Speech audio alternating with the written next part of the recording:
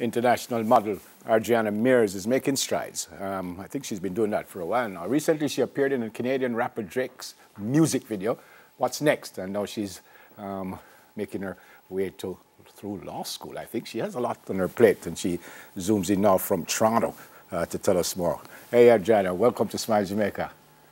Good morning. Thank you for having me. It is our pleasure. All is well, I hope.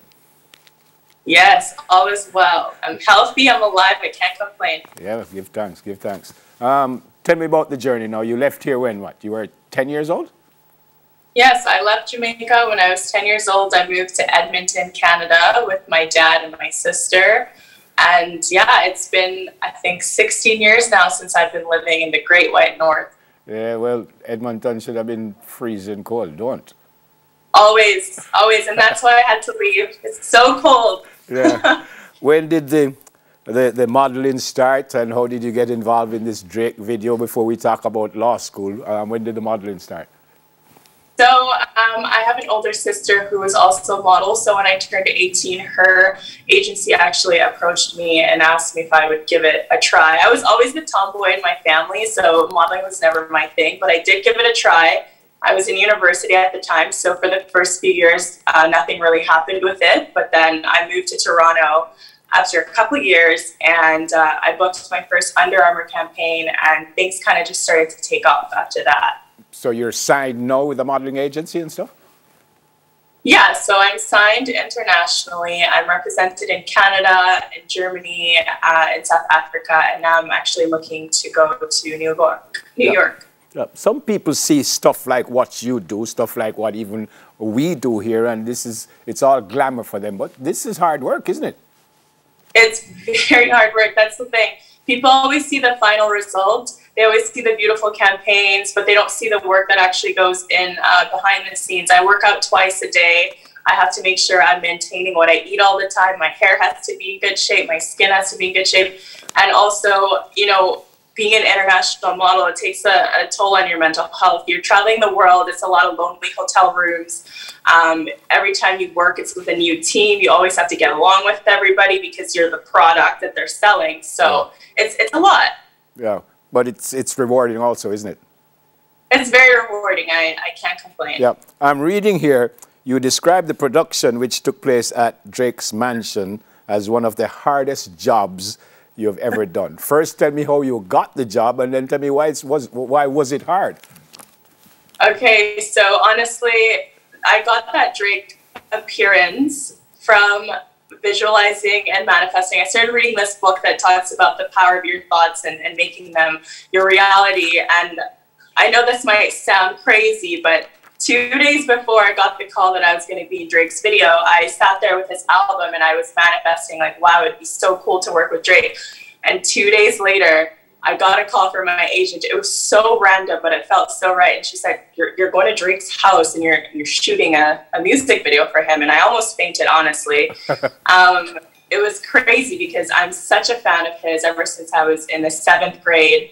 So that was so rewarding. And then I did say that it was the hardest job because, especially, you know, being a Jamaican girl, growing up in the islands with the sun, we were out there in -20 weather, laying in the snow in his backyard. I know the scene that we're in is quite short, but you can't tell. We were laying in the snow for about 30 minutes. It was supposed to be longer, but we were freezing, and my legs were purple when I got out of the snow because we were laying there for so long. It was really, really hard. Wow. But again, yeah, it was rewarding. I'm here, so it was definitely rewarding. 3 seconds, but I'm here with you, Neville, so yeah. And I watched the video. I didn't know about it, but I watched the video when I found out I was doing this, and it's a nice video now. You did well. Tell me about law school now, or being a lawyer. Right, so I've graduated from the University of Alberta here in Canada. I did a double major in political science and sociology. I did a semester abroad at the University of Cape Town where I did study law, but I plan to go to law school here in Canada, but I've decided to delay law school here while I focus on my modeling career. Once you get into law school, everything becomes very serious. And in the modeling industry, they tend to capitalize on your youth. So school is always going to be there. At the end of the day, I've already got my first degree, so I'm just taking this time to focus on modeling, and then I will transition to law school. I definitely see myself working in foreign policy or being a diplomat of some capacity. Yeah. Go back to being the model just a bit. Are you where you are, or are you where you want to be? Or is there more that you want to achieve here? And if so, what else do you want to achieve as a model? This is definitely just the beginning. I'm just tapping into my potential in the industry. I mean, if you think about it, I was only featured in this Drake video for 3 seconds, and the amount of publicity that I've gotten from this, it's crazy. And, you know, there were other models in the video, but here I am talking to you, and I was in the Gleaner and all these other interviews. So I just feel like everything is aligning for me and it's working out for me. And I just have so much more to give. I definitely see myself heading to New York this year. So I have big things coming. Fantastic. What about law? Specific, criminal law? What kind of law are you going to do?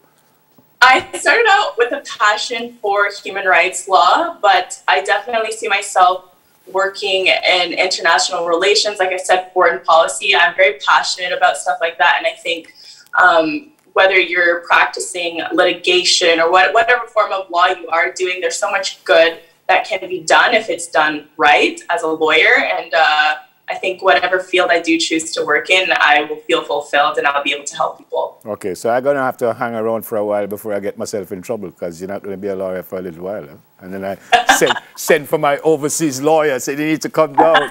And I'll give you a discount too, because you're Jamaican. I'll give you 10%. I don't know if you have any memories of a 10-year-old, about anyone you want to say hi to in Jamaica? Absolutely. I want to pick up everybody in Portobello. Any of my old classmates from Barksworth Primary School. It's been a long time, but look at me now. Here I am in Canada, and I definitely will never forget where I came from. I'll always remember my roots and growing up in Jamaica. I love my country. Right. Anything specific you miss about Jamaica? You know what? The food. And I can get Jamaican food here in Toronto, but it doesn't taste the same. There's something about the water in Jamaica when you cook there. Maybe it's the soil, maybe it's how things grow, but everything tastes better in Jamaica. So I definitely miss that. And I miss eating shrimp from off the side of the road. You know those people that sell shrimp on the road? I miss eating that all the time. Yeah. Great to meet you. Very, very accomplished. And I know you have so much more that you will get out of life. Look after yourself. Stay safe. And God bless you. And thank you so much for speaking with us this morning.